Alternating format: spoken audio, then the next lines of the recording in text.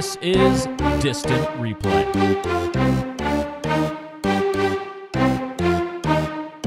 Only 2 episodes left in Last Chance U. This is episode 7 we're talking about here on Distant Replay. We're getting close to the finale, which we're all looking forward to. I'm invested. I'm pumped, but I know what's around the corner. When will we find out, Mike? Will we find out this episode or next episode?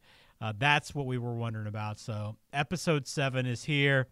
And so there's a few things to get in on this episode. I think first off, let's start with Coach Hunter, who's in the wheelchair.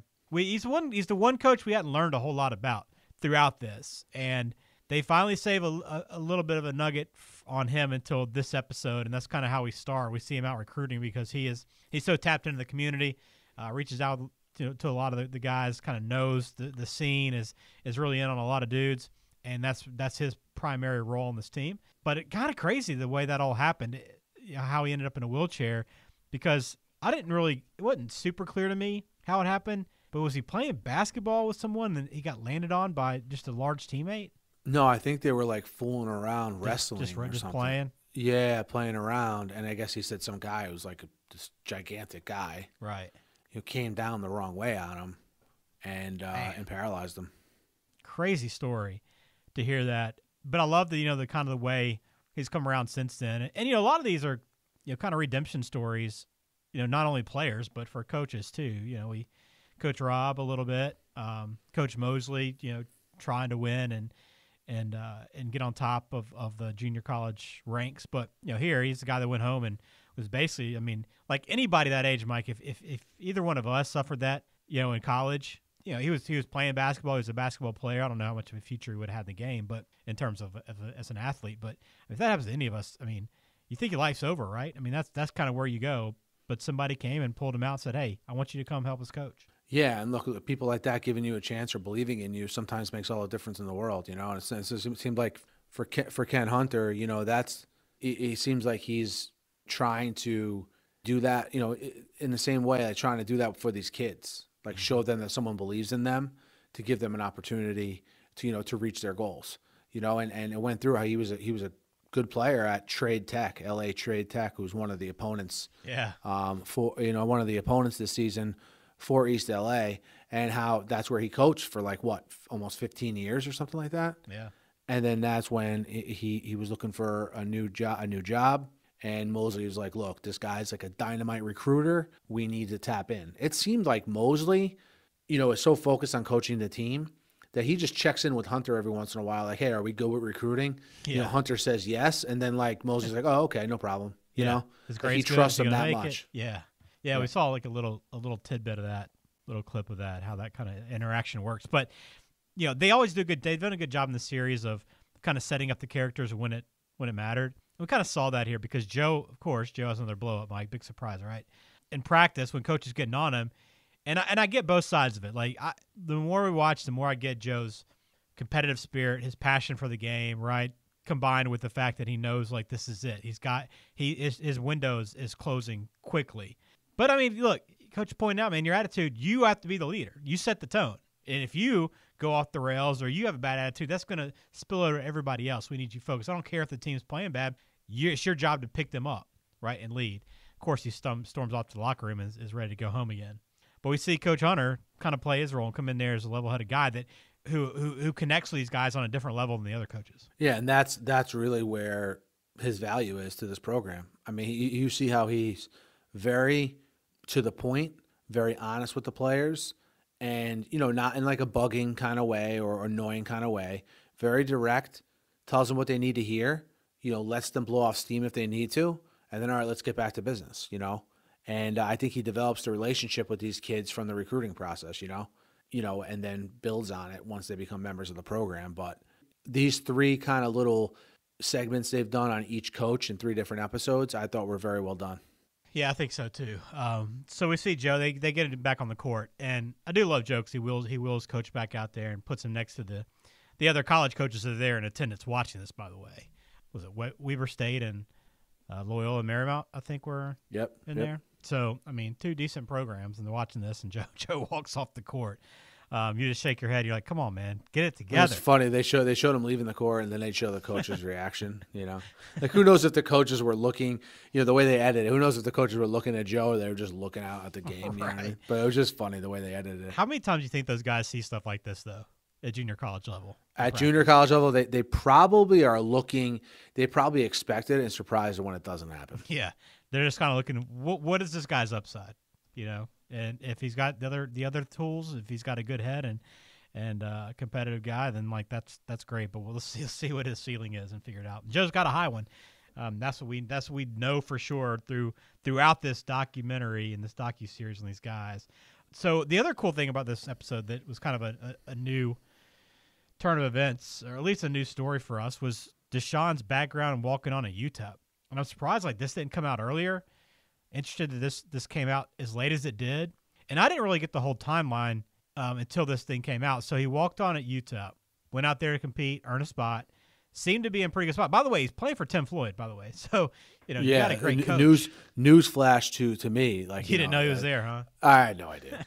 No. Last time I knew, Tim Floyd was supposed to replace Phil Jackson. Right. And then, 20 years later, he's at UTEP for some reason. Yeah. So, if you're on Tim Floyd's good side, you're in a pretty good spot. And it seemed, according to Heiler, that, he was in line for scholarship and was right there on the cusp. And then some turnover in the administration. AD didn't want to sign the financial aid for whatever reason. I'm kind of curious how that played out. I feel like there's more to that story, Mike, than we got. But either way, the scholarship money was gone. Financial aid it dried up, and he had to return home. And basically looked at it as like a wasted opportunity because he put in all that time and sacrifice, all the extra hours in the gym to earn that scholarship, and now he's back to square one.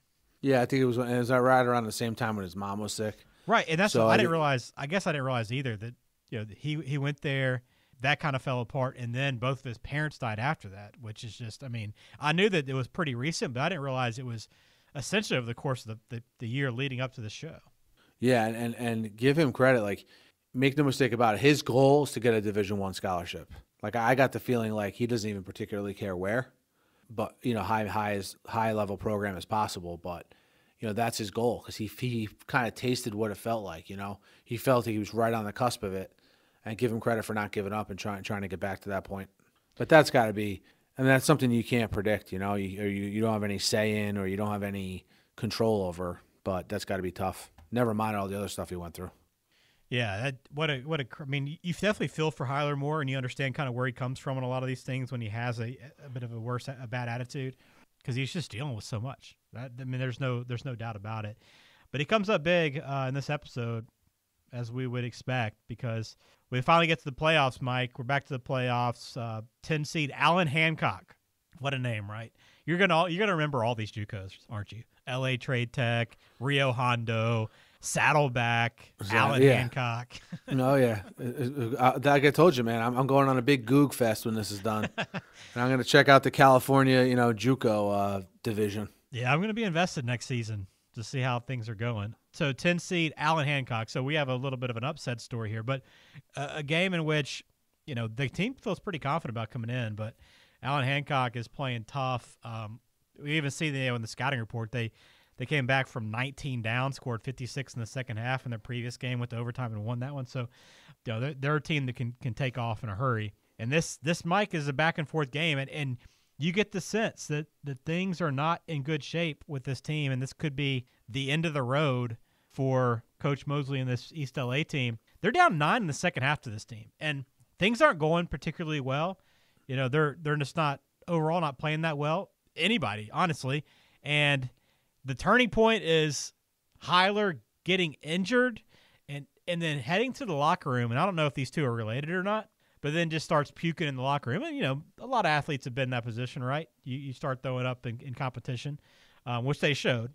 I don't know if the two are related, but that ended up being the turning point. And basically from that point forward, they start going on a run. Yep, him coming back sort of rejuvenated, if you will, from whatever he did in the locker room. Puke and rally. Puke and rally. Yeah, a little Billy Bob from Varsity Blues action.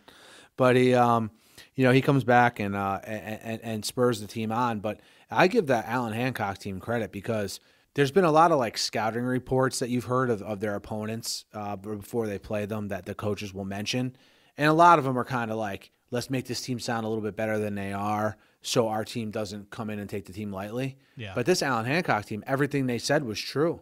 I mean, this team was like, they weren't as big, they weren't as fast, but they were tenacious, man. They didn't back down for a second from East LA. In the end, I think East LA's talent won out. But I give that Allan Hancock team credit. That coach got the most out of those players. He did, and they're on the cusp, and that's where we end this episode. We stopped midway through this game as the comeback's happening, right? They're rallying back. They're getting back into this game. They kind of take a lead, but we don't know how it finishes. We've got to wait to the final episode, and I'm ready, Mike, because I want to know, A, if they win this game, do they actually come back and win? I get the sense they do, but with this team, you just never know. It could go either way. But then also, along with that, is this the final game? Is this going to be all she wrote? Which you kind of get the sense it is because, A, there's one episode left, and there's, either they lose or the season ends, right, with COVID. Yeah, because let's put it this way. This Allan Hancock team is so good that, I'm not sure which one it is. Yeah. You know what I mean? Because I would believe in a second that they won, but also would believe, that East LA actually comes back, holds on to the lead here. So curious to see what happens in the last episode and how this COVID storyline plays out. That is the big question. So we'll find out on the final episode, which we are going to knock out as soon as this episode's done. We get the show watched. So we're going to get it up and have these up back-to-back on the feed and knock that out and move on to another documentary. But it's been a lot of fun. And I'm looking forward, Mike. Let's figure out how this thing ends. Yeah, let's get to this finale and let's do a little bit where are they now, wherever these guys ended up, and then we'll go from there. Looking forward to it.